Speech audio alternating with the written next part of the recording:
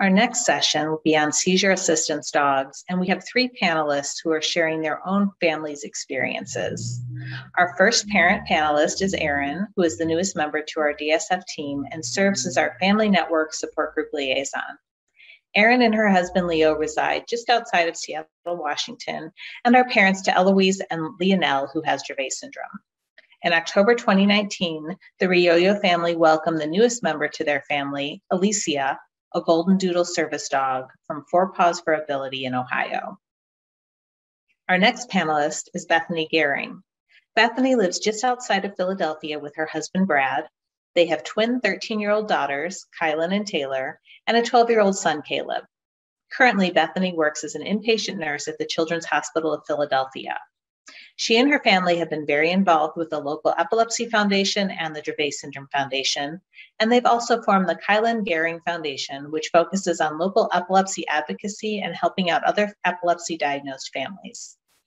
Kylan, who has Dravet syndrome, had her first seizure of many while on a family vacation at 4 months of age in 2008.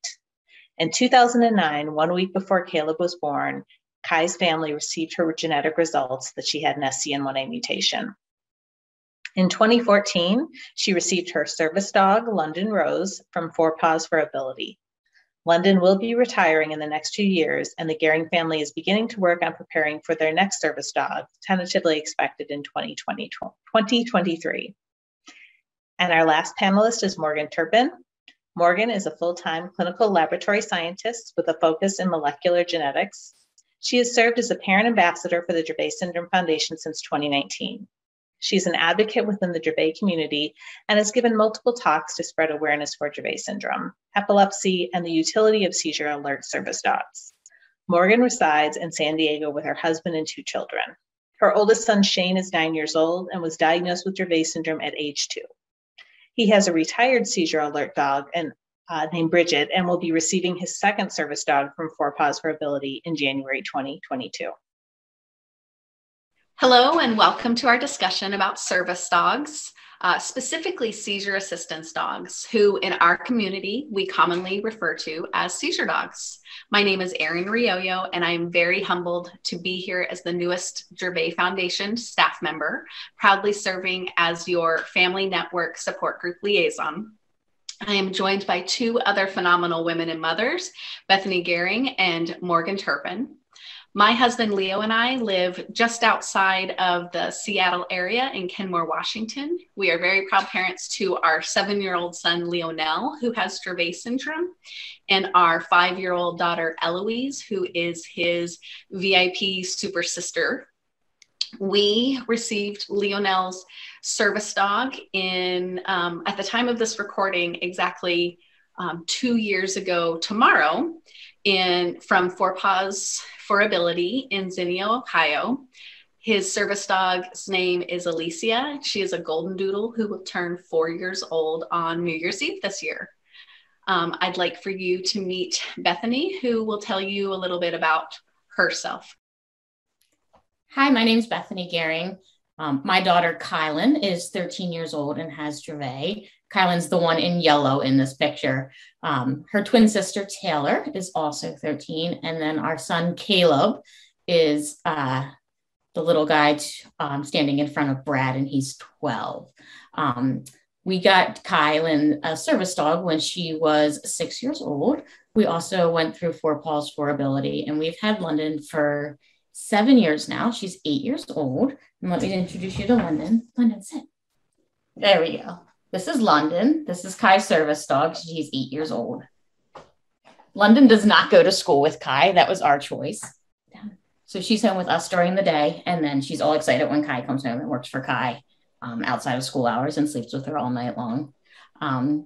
We've had a great time with London, and she's getting close to retirement age. She's now had both legs with ACL replacements. So we are just restarting our fundraising and looking into replacing London. And we're grateful that she'll stay with us through all of her retirement years, even when we get a new service dog.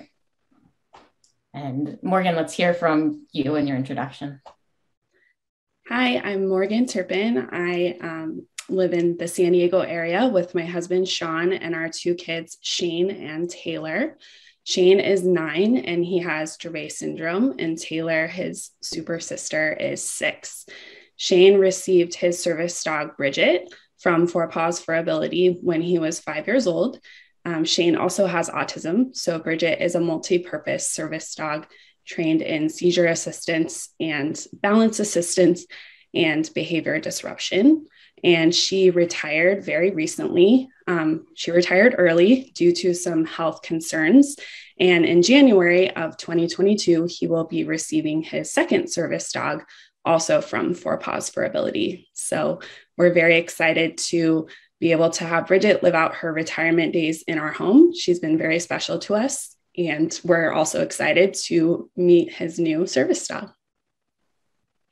We do have some disclosures. As you've heard from each of our families, all 3 of our families have completed training, and we maintain certification with Four Paws for Ability, which is based out of Ohio. During each of our trainings, we worked with then Director of Training, Jeremy Dolabon, who is the now owner, full-time owner and Director of Dolabon Dog Training in Ohio. And there are also many families in our Dravet community who have had service dogs from both Four Paws for Ability. They've had training from Jeremy, or they have received service dogs from CARES, which is based in Kansas. We state all this because as an organization, Dravet Syndrome Foundation will not make recommendations about service dogs or related organizations, but DSF will honor and highlight stories and experiences within our Dravet community so that we can assist with the decision about whether to and from where to pursue a service dog for the Dravet patient. And you will hear a lot about what goes into selecting an organization from Bethany. Moving on, we want to talk about what is a service dog. You will hear the term service dog. You may hear us talk about seizure dogs, and often in their public and community, people don't have a full understanding of the difference between service dogs, therapy dogs, or emotional support animals. This link here is provided from Four Paws for Ability, and it just outlines a really nice visual for talking about what service dogs are.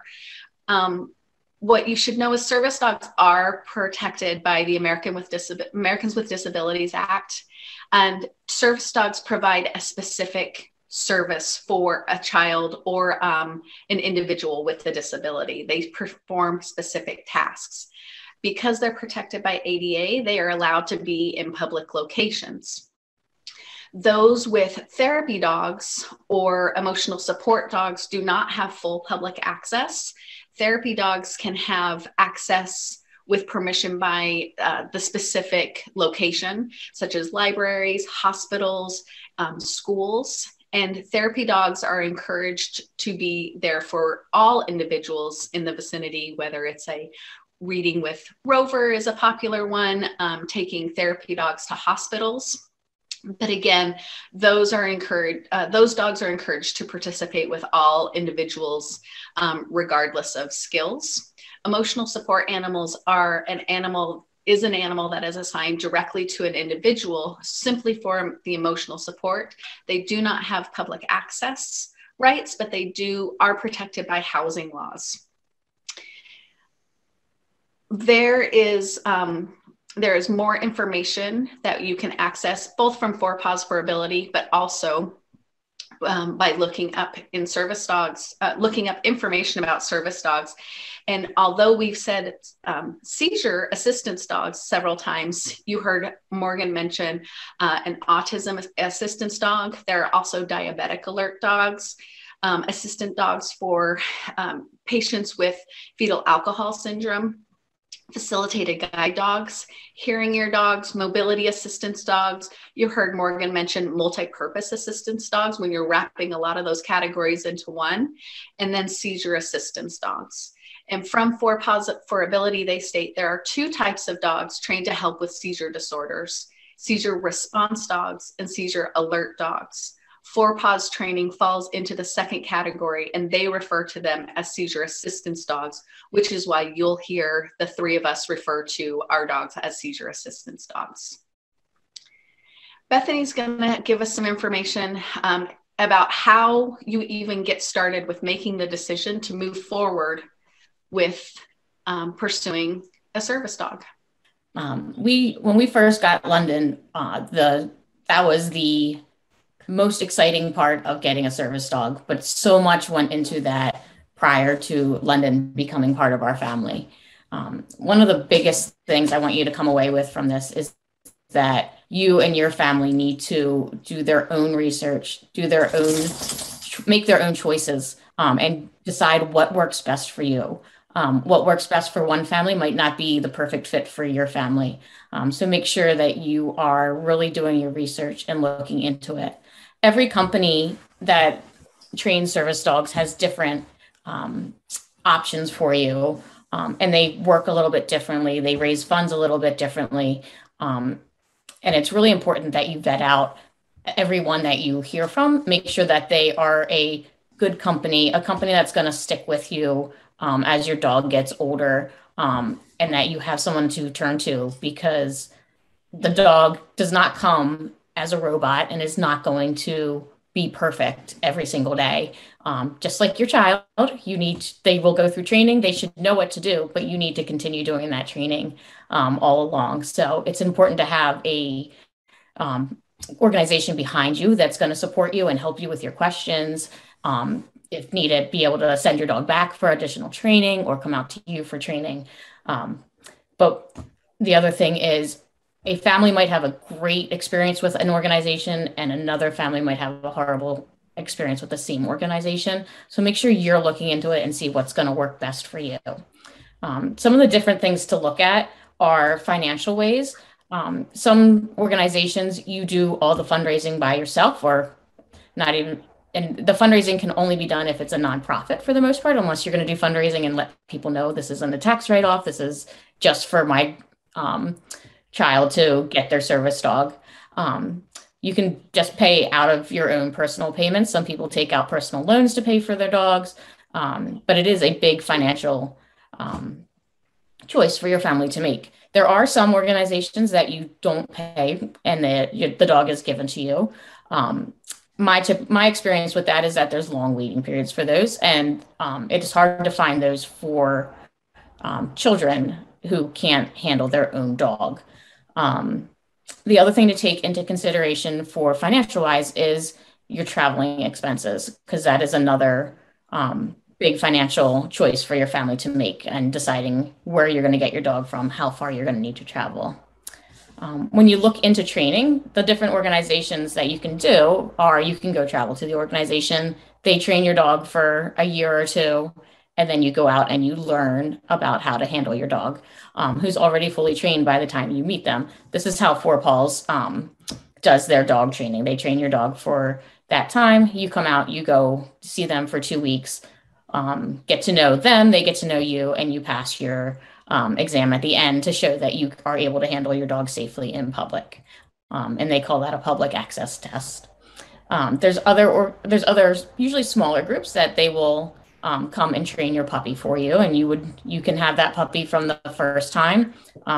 There are benefits to this. Some people say that when they have a puppy from the very beginning, their dog knows their child a lot better because they grew up knowing the child and can sense seizures and sense when things are wrong more often. However, it's also hard because that puppy might not be a great public service dog. So they might be a good dog for your child in the home, but you don't know until that dog gets older and starts having to access public. Are they nervous when they're out there? Are they going to listen to you out there in the public?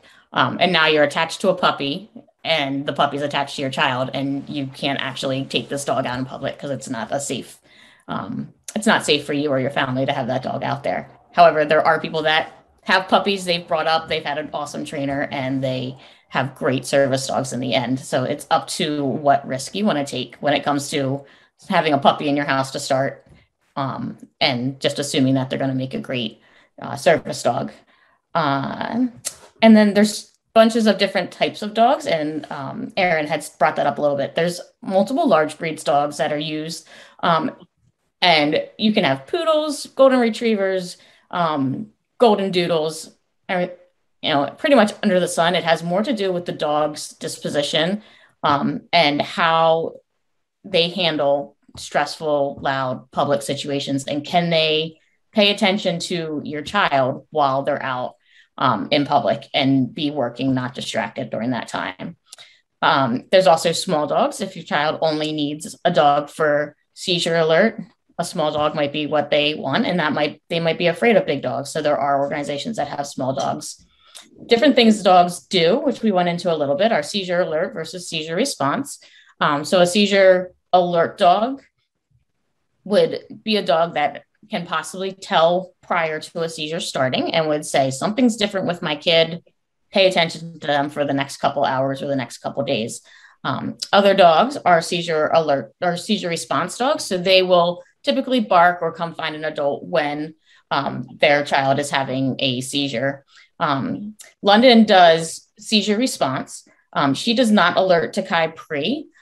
She was trained for seizure alert prior to us getting her. However, when we went out to get her, Kai decided that she wasn't going to seize for the next 5 years. So we call London the best service dog ever. She did not start seizing again until we changed up meds so that she could start developing more, because she was pretty snowed and becoming more delayed on her current meds or on her old meds. So we changed to newer meds. We have more seizures, but we also have a lot more development. And we are working with London to retrain her. And as I said, it's important to have an organization that's going to follow and keep teaching you things. Because as of now, we still talk to Four Paws on how do we retrain something that we let London lose because we didn't use it at all. London also does search and rescue for Kai. So when she wanders away, she can find her. It's actually Kai and London's favorite game in the whole world. They think it's hide and go seek. And so they both really, really enjoy it. Behavior disruption is one that we use every day. Even when Kai wasn't seizing, London was such an important part of our life. She kept Kai calm. We were able to go out in public. Kai has a twin sister and a brother a year younger. When Kai wasn't able to handle things, the other two kids weren't able to go do things in public. And that was really hard, especially at the young age in elementary school where there's so many fun public things to do with them. And we would have to leave 10, 15 minutes into an event and they knew, oh, Kai can't handle this. We need to go home. But they were giving something up for her. With London, we were able to handle full days at fairs, full days in museums, in fun little things like that she never would have done before because she's able to just ground herself with her dog, get away, and the other two can enjoy themselves.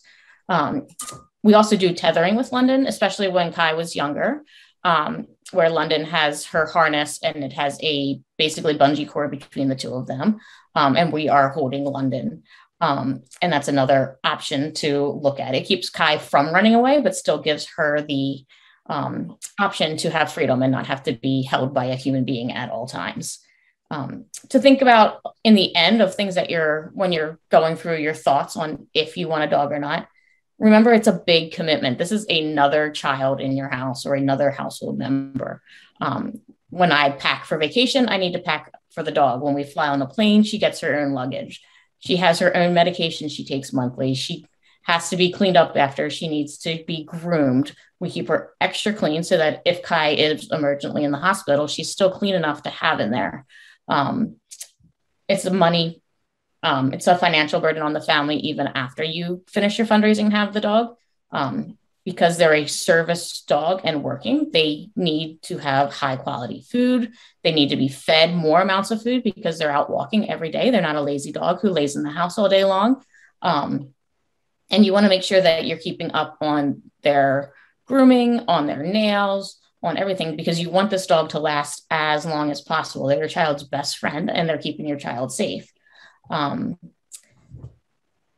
overall, you need to do what works best for your family. And remember that everybody's family is a little bit different. So find out what your family wants, what commitment your family's willing to make, and talk to other families so you can really learn what the experiences are like.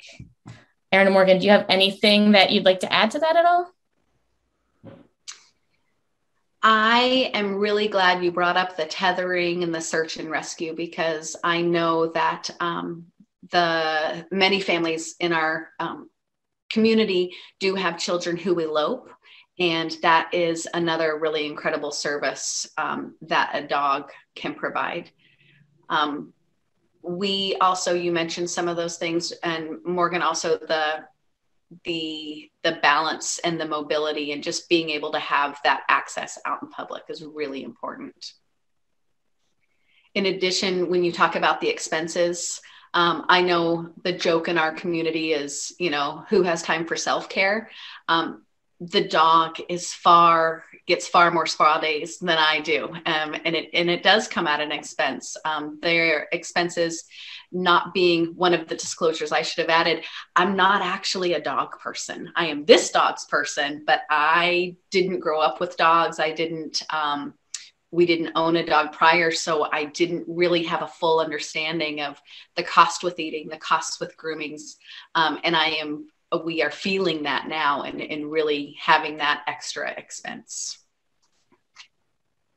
And also pet insurance. I will talk about that in a little bit, but that's been an expense, but one that we're very grateful to have. Excellent. Yes, I agree. So Bethany has told you how to get started, and I'm going to tell you a little bit about what to expect when you are in that training process. Again, the three of us have all gone through 4PAWS. They have changed their procedures a little bit, mostly derived out of the necessity given the pandemic. But at the time of our trainings, we all participated in a 12-day, essentially 60-hour training to learning basic obedience, learning the commands, learning grooming, a very intensive training program to really learn how to take care of this dog that really they are trusting us to be able to take this dog and go. We took our entire family. So aside from the expense of it, it was a large time commitment. We traveled from the Seattle area, Seattle, Washington, to Ohio. Other organizations, you could be traveling to Kansas. 4PAWS does have a new location in Alaska, in Anchorage. But keep in mind, you may be traveling for this, and not just traveling for a weekend, but 2 solid weeks of training. Our whole family went and took we kind of lovingly refer to it as medical tourism. So it came in under that category, but we did a very intensive training where we were really learning how to take care of this dog. That doesn't stop after the training. You come home and you continue to work on these skills every single day, because if you're not working on those skills, like Bethany said, the dog is not a robot. They can lose these skills. Leonel also decided at the time of training to stop having as many seizures. So one thing we're very thankful and very grateful for that. But one skill that she was trained for that we no longer use, she used to be able to get his we called it med bag, and she would be able to retrieve his medicine bag with his rescue medicine. Thankfully, he's been rescue med free for nearly 4 years. So we are not using that command anymore. Thankfully, we can go back to the organization, and if he started having more seizures and we needed to get that med bag back into the training, we could use them to do that. But again, it's going to take a lot of practice on our part, continuing to take her out in public so that she doesn't lose those skills. Right now, I am in the thick of getting her transition to school. Our organization requires that you have it's not just the child and the service dog, but it's a 3 member team. It's the child, the service dog, and the handler. So I myself am the handler. My husband is the handler. In some cases, the child can pass certification with 4PAWS to be the handler. I don't know if there's any families in our Dravet community where this is the case, but we did have families in our classes that did that. So I am training my sons one-on-one. My son already had a one-on-one prior to getting the service dog. And once we knew we were getting the service dog and talked to the principal, we had an incredibly supportive team that said, yes, let's bring that dog here. Yes, let's get your one-on-one trained to be the handler. That is not always going to be the case. Unfortunately, there's many stories where they're not as supportive of teams. They may not understand the full need of having a service dog on site. Know that in your community and with the organization that you're working with, there are many people that can help you navigate that process. But it's not as simple as a couple of training sessions. I am putting in at minimum 60 hours on site at school to train the one-on-one. And what that looks like right now is I go to school with them. I stay in class with them. I'm teaching on the job, so to speak. And then thankfully, our organization has also provided other materials for our one-on-one to review on his own, some videos, some of the same things that parents have access to, but so that he can further his learning. But also just, the feeling that when you're sending your child off to school, you trust that someone knows how to handle them. Think about now, there's very few who know how to handle this service dog. So you really want to make sure that you have the support of your organization and that you're taking the time to truly train a new handler. We talk about as parents, finding that alone time, and it doesn't always happen.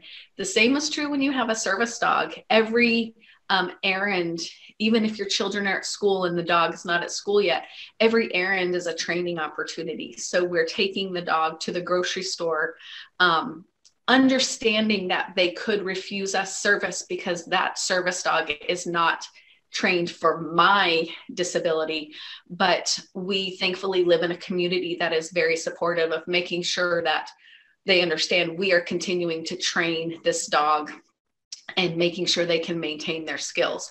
Something that's been a little bit difficult for all of our families for the past 2 years of this pandemic. Having the dog at school is another expense. You are adding a crate to school, a couple of additional things there so they have it. I right now am going to be ordering a crate and supplies for the dog to have at school.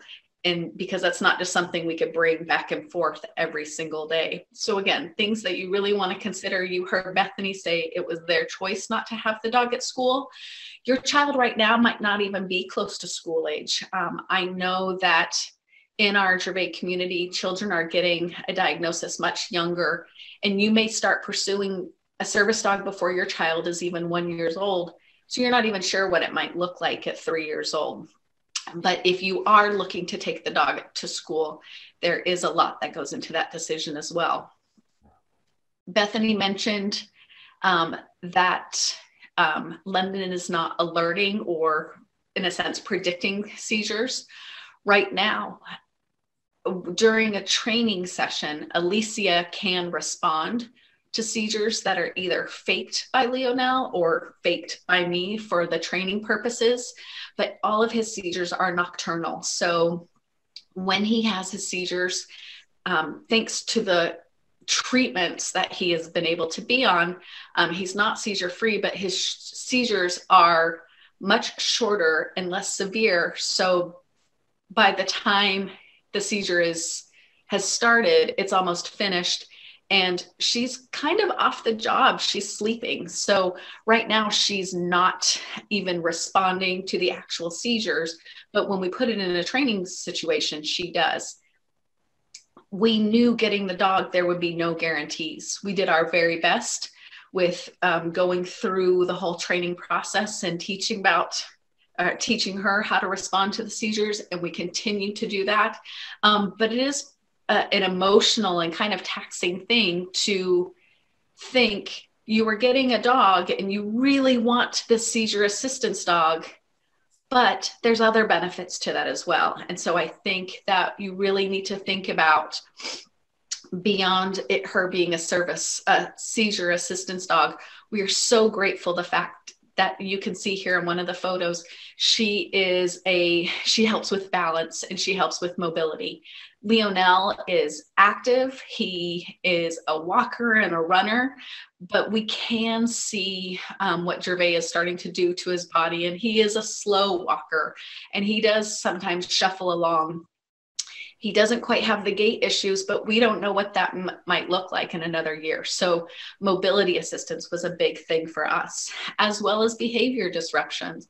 He can go from being agreeable and calm to wants to scream and throw something. And so it's really important that we keep Alicia trained to help him move beyond that behavior and kind of have a calm moment. Bethany, Morgan, is there anything that you would like to add to what it's like once you bring the dog home? I just wanted to add that since you both touched on it, we had a similar experience with seizure alerting being a lot different than what we expected. Shane's seizures are also primarily during sleep, although he does have some during the day. And we kind of expected that he might be able to eventually sleep in his own room with his service dog, that they would alert at night. And that's just not the reality. He still has so many on a nightly basis. And as Erin mentioned, she's sleeping at night. So her nighttime alerts were inconsistent, but we also decided that it didn't make a lot of sense for us to focus a lot of energy on having her alert us when he already sleeps next to us, because he needs attending to a lot anyways. So we decided instead to focus on her daytime alerting, because his daytime seizures are a lot more rare. So she does do a bark alert, and having her be reliable at bark alerting to daytime seizures has actually been very beneficial, because it allows us to give him a little bit more freedom when he's in the house. Like, he can go into another room. They're very bonded, so she follows right after him.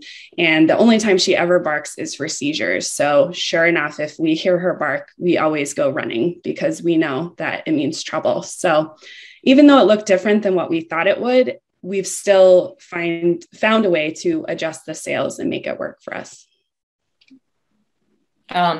For us, when we got London, I think we were also, even though we were surprised, I wouldn't say surprised, even though Kai wasn't seizing, so we didn't need the seizure response and alert part of London to start. There were so many things we didn't expect that happened also.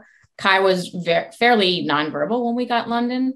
And she started scripting what we told people when we got London. This is my service dog, London. We made people talk to Kai about it. Well, Kai now will go tell everybody, this is London. She gave London a middle name. It's London Rose. She will yell at everybody if you don't call her London Rose.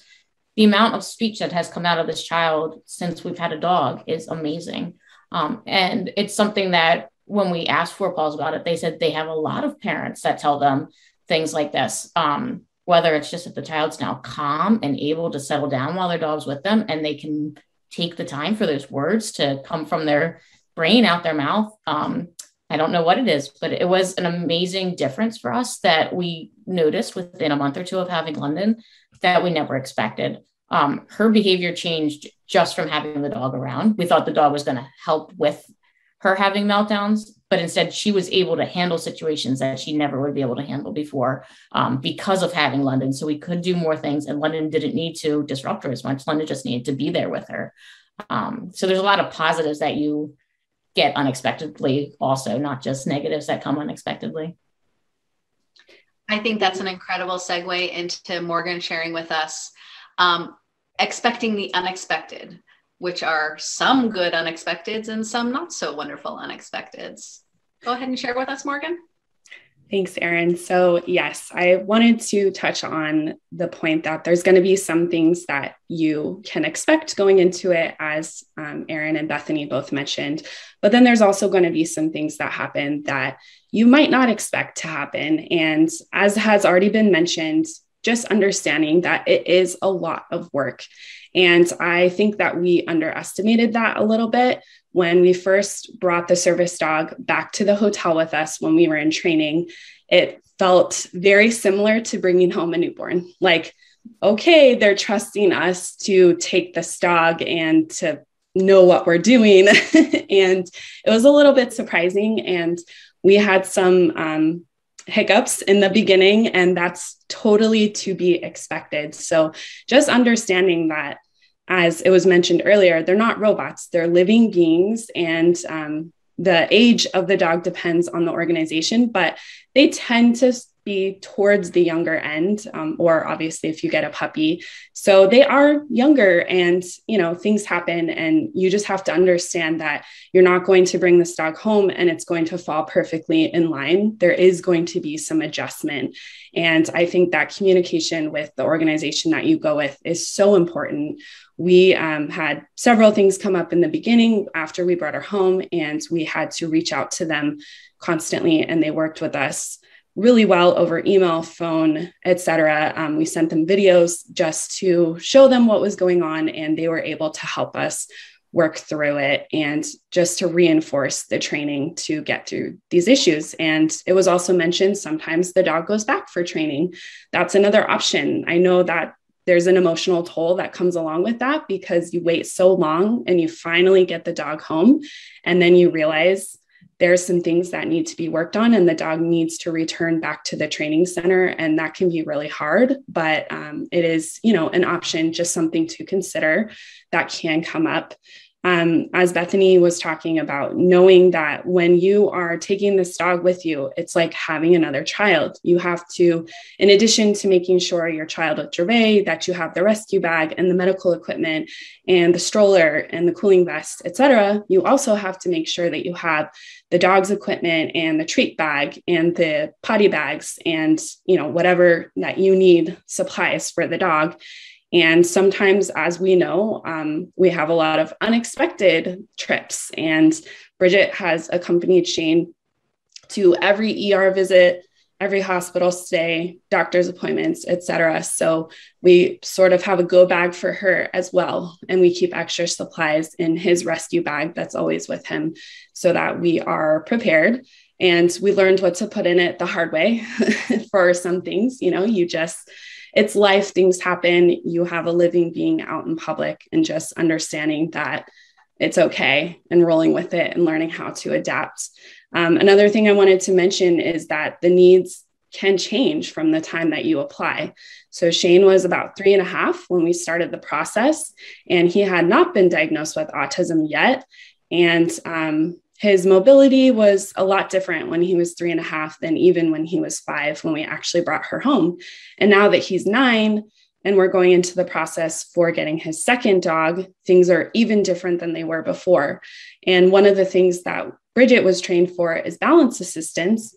Well, the way that it worked, we ended up just not using it, because most of the time that we're out in public, he's in his stroller, like one of the pictures there, and she hills next to the stroller. So balance assistance for us just wasn't something that we really needed. So the second time around, we're swapping that out, and we're doing more mobility assistance where the dog will be able to actually retrieve items for him or for us, because at this point in our lives, that's more useful. So just understanding that their needs do change over time, and having continuous communication with the service dog organization while you're in that waiting period is important, because if something major comes up, you want to communicate it to them as soon as possible if it might change the direction of the dog's training. And knowing that that's an option, I think, is good too. You don't have to, when you fill out that initial application, it's not set in stone. It should be a fluid process throughout the wait. I also want to mention that dogs can have potential health issues that come up, and sometimes when they're younger. So Bridget developed epilepsy in the irony of life. She now is also on anti-seizure medication in addition to her boy. And unfortunately, as we all know, epilepsy is very unpredictable. So it became something where we didn't feel comfortable continuing to have her work as a service dog. And our organization agreed with us. And also she experiences side effects from the medication that she's on, and it makes it a lot more difficult for her to do her job. So we did have to make the hard decision to retire her early. We never anticipated on returning in just a few years after getting the service dog to get another one. But one of the things that was really important to us when we were vetting our organization was we wanted someone that really stands behind their dogs. And that was one of the things that we had seen with Four Paws, the organization that we went with. And because unexpected things come up, we wanted to know that there was someone who would be able to work with us. And, life is crazy, and we found ourselves in the position of actually needing to utilize that. But we're thankful that we're able to pursue getting a replacement dog for him, because he truly loves having her there. And part of the reason why it's so essential for us to have a dog that can go everywhere with us is one of our unexpected positives. So we knew that Bridget was going to be trained in seizure alert and autism assistance and balance. But one of the big issues that we struggled with for years before we got her was at nighttime was sleeping. Due to autism and due to frequent nocturnal seizures, Shane developed a fear of falling asleep, and it made it really difficult for him every single night. He had to have someone with him in order to fall asleep, and this process could take hours.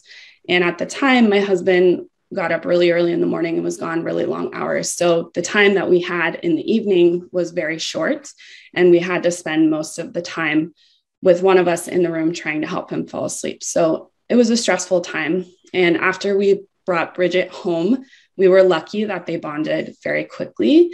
And it was a couple months after we had her there. One night, she always slept in bed with him. And I just said, okay, I'm going to go, and she's going to be your person now. And I left the room, and I fully expected, that's not going to last. We're going to have screaming. He's going to be getting out of bed coming after. We anxiously watched the monitor, and he didn't do that. He just laid there, and about 10 minutes later, he was asleep. And it was really, really incredible to see that, and makes me almost a little bit emotional, and something that we absolutely didn't expect to happen, but it's actually turned out to be one of the biggest changes, I would say, to our lives that this dog has brought. And that is why it's so important to have a dog that can go everywhere with us, because we do travel as a family. Bridget's been on planes, trains, a cruise ship. She's been on multiple vacations, trips to Disneyland. And especially when we have an overnight, we're not always able to stay at a place that would be pet friendly in order to bring her. And we wouldn't be able to leave her in the room all day. So we need a service dog who would be granted public access to be able to be there with us to perform that essential nighttime duty. Did you guys have something, Erin and Bethany, that you wanted to add about unexpecteds? One thing I want to add that's been really a big impact on us is not just knowing how different your child might be over those years, but the sibling side of it. Maybe you're done growing your family. Maybe you are having more children later. One of the hardest things for us has been trying to protect the bond, because the sibling wants the dog too. So that has been something that we've honestly struggled with a lot, really having to direct Leonel's sister, please stop touching her, please stop distracting her. We are on a waiting list to get her her own companion dog, whether we go through an ESA route for that, for a dog that won't have public access. I had mentioned that we're not really I'm not really a dog person. I'm not interested in raising a puppy on top of everything that we already go through. So I am really grateful for an organization that allows you access to adopt dogs that don't go on to be service dogs. But that was something that I hadn't really thought about. We got the dog when his sister was 3 and now she's 5. And we keep waiting for there to be a disconnect or some disinterest, but it is something that we're continually having to train them as well. And at our training, they drill into you, protect the bond, protect the bond, protect the bond, because if the dog is not bonded to the child, then you're not really able to access those services that the dog can provide. I would put that under expecting the unexpected. She's very loving. My daughter is very loving to her and loves her, but she gets so kind of stuck on her. And that has been a really challenging thing for us. And you might not know that about your own children and what their personalities are, depending on where you are in the process. I will just also add in those health issues that Morgan spoke about and Bethany spoke about, with London having a couple of surgeries. Tomorrow, Alicia is scheduled for an echocardiogram. There is nothing that we believe to be an issue, but when she was in her program, they did some standard procedures and they did notice a very mild thing. So it's just something we're following up with. Again, just thinking about those added expenses. Grateful for pet insurance and grateful for a really great healthcare, veterinarian care that we have out here. Bethany, what else did you have to add to that? I think the only thing I thought of talking about London retiring and the things that she does for Kai now, it will be an interesting thing to have the next service dog come in, but London's so bonded to Kai that London will always be working even as a retired dog. And these service dogs love what they do. So she may not be the dog that we take out in public areas and takes care of Kai when we're out and about. But when we come home, that little tail will still be wagging away when Kai walks in the door, and she will be so excited. And she will be right up against her because that's what she loves to do. And when she's not working, she's bored.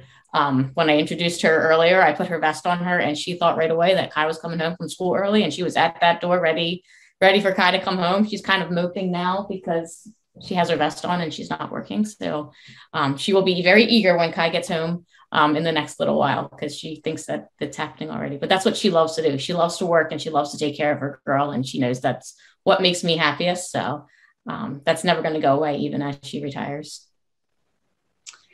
Before we open up for questions or comments, I do want to go to our last slide. And one of the final expecting the unexpected is both the social piece that we tapped into, but also the connection that your child will have to that dog and the connection you may have to other families. I know that we're not in these pictures here, but our family had another Dravet family at our training, and we will be forever bonded to that family. And that little girl and her dog are pictured here. I know two families who went to their CARES training during the pandemic, both in our Dravet community, and they are forever bonded. You see them pictured here with their families and their dogs and the children. All of these pictures are used with permission, and they're forever bonded by just going through this same process together. We've recently had a family move to our area, and our dogs actually are related. And so you'll see the dogs pictured there before one of our walks where we got to get together. So you aren't alone in this process. Even if you don't go to a training class with another family, you are, there's lots of families in our community, no matter where they've gone to, who have gone through this process and are there for your support and to help you answer questions along the way. At this time, we will open it up for any questions or comments, but we do just want to thank you for your time, and we hope this helps you with your decision about whether or not to pursue a service dog.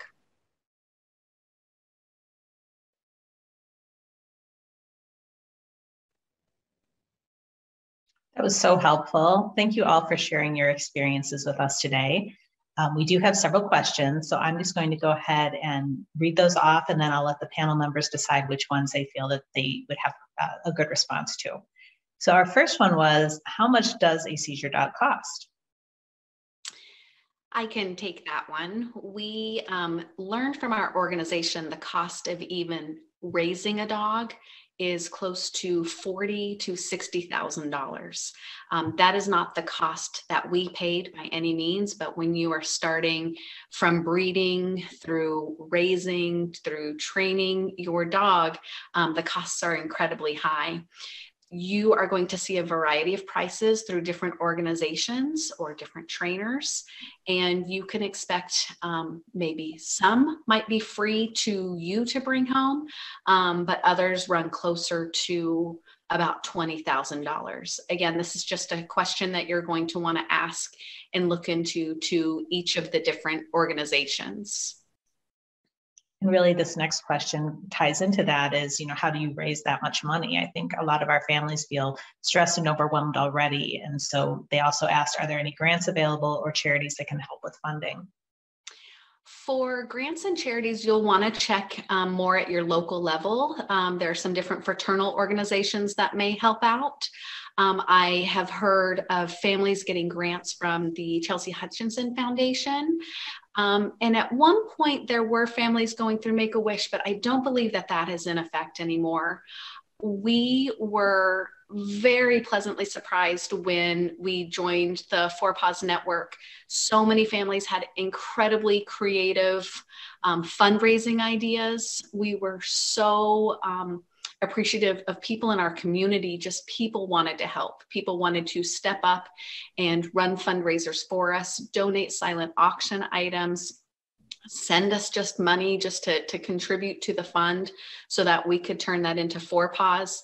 I've heard of many families being very successful with shoe fundraisers. We had I'm very into themes, so we had a pizza party, and we had donated pizzas. We had a silent auction, and we just, again, this is pre-COVID, but we had many contributions just from our family, our friends, and friends of friends, because people are really, there's so many dog lovers out there. And so you'll be very pleasantly surprised to see people donating from their businesses to contribute.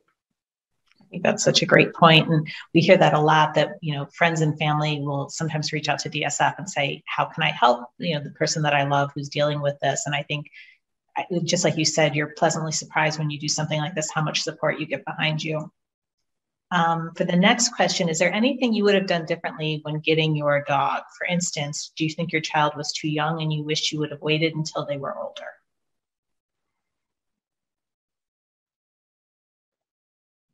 I can take that one also.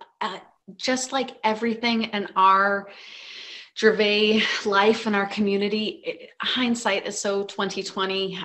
Just like with new meds, should we have started at that age? Should we have done things differently? I know for our family, there is not much we would have changed. At the time, I think we regretted not applying earlier, but the way that the dog came into our family at the age of my son being in his kindergarten year was really just quite perfect. I've heard of families getting their dogs much younger, and that really worked out for them. And I've heard of other families really finding that their best time was waiting until their child was a little bit older and could have a little bit more understanding of the situation.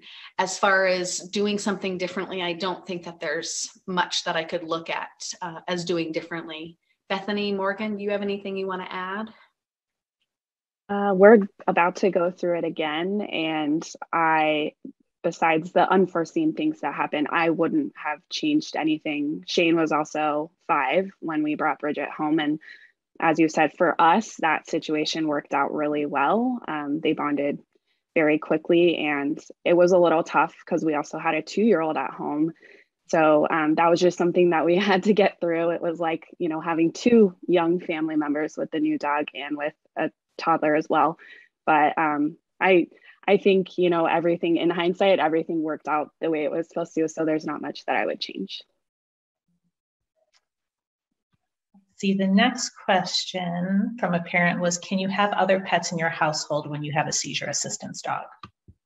I can take this one. Oh. No, go ahead. Okay.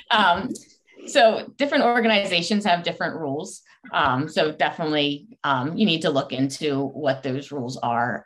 Four Paws, where we got our dogs from, allows you to have other pets. There are restrictions around the timing of getting new pets, just so that you're not raising two new family members at the same time, and that you're able to have good bonding between the dog and who they're taking care of. And it's also one of those things that you want to make sure you're telling and being open and honest to whoever is training your new dog. Because if you have, maybe it's not another dog in the house, but maybe you have a guinea pig or chickens, you want to make sure that your service dog is able to tolerate those and not chasing your chickens around the yard when they're supposed to be working. So it's something to be open and honest about, but also make sure that whoever's training your dog allows that. This next question that just came in is there any allergy-free service dog? And I guess I would just add to that question, if so, are there certain things that you think people should ask organizations when they're first starting this journey in order to make sure they have a dog that their child won't be allergic to? I can answer this one. So we have a golden retriever. So ours is not allergen free. There are organizations that have like poodles that they'll raise, or other curly hair dogs. Four Paws does have golden doodles and other doodles that they have. They do require that you show a positive allergy test in order to guarantee that that's the type of dog you're going to get.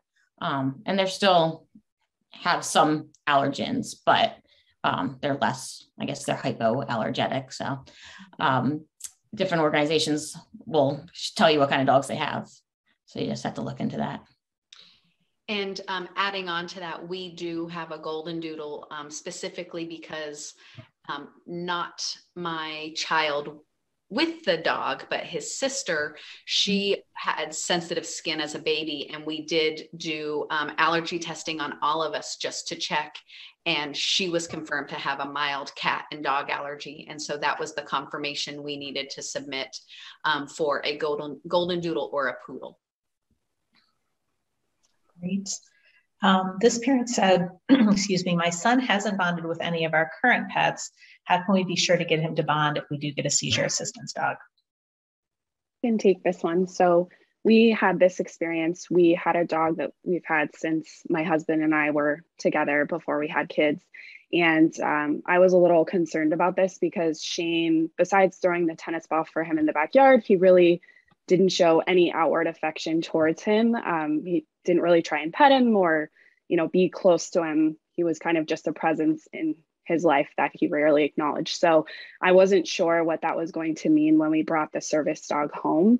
But in our experience, we just explained a lot about the dog, and I showed him a lot of pictures of kids with dogs. And he started coining the phrase "doggy in my lap" as like a explanation of the type of dog that he was going to get. And the very first day that we met her, he laid on her, and he's been like physically attached to her ever since. So I do think there's something that is a lot different with these service dogs than with just your general pet. At least in our experience, that's definitely how it went. And I think preparing your child and showing them examples and talking to them about it, even if you're not sure if they even understand. He was less than 5 when we were going through the weight process. So we weren't really sure how much he was absorbing, but clearly once we got there, we realized, okay, he was definitely understanding, and we've been very fortunate. They've had a great bond. And also your service dog organization, part of the training is that they prepare you for how to encourage the bond. So they will give you lots of tips and tricks for things that you can do. And it's a continual conversation that you have with the trainers back and forth for ways that you can help enhance the bond. It's not always something that happens overnight. So sometimes it just takes a lot of work. That's good to know, though, that they offer those tips to help you through that process. Our next question was, have you ever had a problem with the dog not being allowed into a public place? We've run into some small problems. The most obvious one was we went into a restaurant in the middle of nowhere. It was like a Burger King or something as a family, stopping on during a trip. And they came up to our table and were like, "You're not allowed to have dogs here." We're like, "Oh, she's a service dog. It doesn't matter. You can't have dogs here." So we had to just educate them is the way we go about it, and let them know, hey, so she's here to work. She's been trained, and our daughter has a disability.